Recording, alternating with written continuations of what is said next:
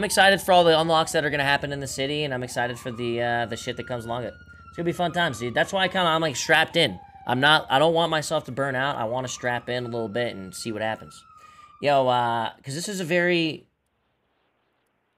is a unique time in a very small, unique thing of a game, right? It's like, I don't think that's completely understanded, right? What we're going through right now. This doesn't happen.